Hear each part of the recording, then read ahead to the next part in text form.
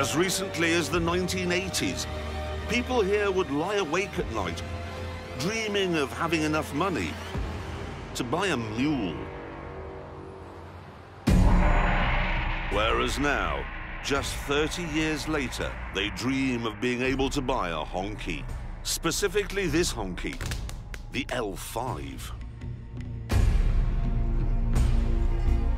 In Chinese, Hongqi means the red flag, the symbol of communism.